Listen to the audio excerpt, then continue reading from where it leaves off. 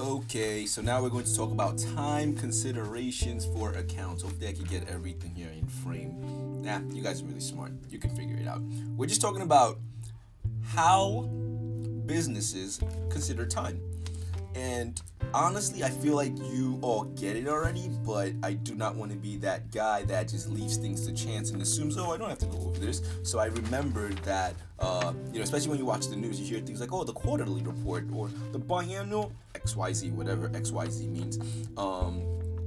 And then you hear things like the calendar year, the fiscal year a lot. I mean, if you hear fiscal cliff, that's just the news just trying to be dramatic about things that you technically don't really have to worry about.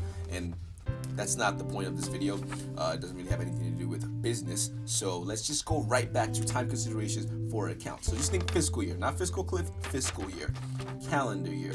Now let's start breaking down what this means. And whenever we talk about periods, how do we separate these periods? Because remember, we want to be standard, okay? We want to be able to follow set guidelines so that when I look at your financial reports or your financial statements and I look at someone else's, I'm able to compare apples to apples. So part of the characteristic that make apples apples will be the time. So if we say a monthly report, January to December, all 12 months of the year, as man has decided to divide time. If we say monthly, it's M1, M2, all the way to M12. Jeez Louise, my handwriting is atrocious. Well, let's blame the markers. I didn't use a fine point marker, which I should have.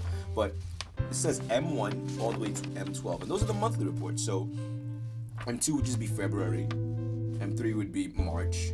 And it's just a monthly report. So period, if we're looking at an income statement and we know that we're looking monthly, it's going to be from January 1st to January 31st. That simple. Now, if we look at quarterly reports, it's going to take a whole 3-month chunk. So January to March, April to June, July to September, October to December. That's how that works. It's just quarterly. We divide the quarter, obviously, 4. We divide the year into 4 parts, and we get 3 months each. And that's Q1, Q2, Q3, Q4. All right, and then we have biannually. Bi, two, dos. So we have H1, H2, and that's just separating the periods biannually. It's that simple. And then annually, obviously, it's just this one big line, which is just the year. So speaking of annually, we have the year. I don't want to be all smug about it, but we can have a calendar year, which just means January to December 31st, January 1st to December 31st. That's the calendar year. But the fiscal year, what does that mean? Why doesn't it mean the same thing? Well, that's basically saying from March to the other March, or counting a year after March. So April, counting a year after April. If we start in May, the fiscal year would be counting a year forward from May. Okay? So the calendar year starts in January. The fiscal year, you get to determine. If you want to have, the fiscal year from July, it's a year after July. So counting forward from July. Calendar year, stuck with January being the beginning because that is what we as man and humanity have decided is going to be the first month of the year. So the calendar year is going to start with January.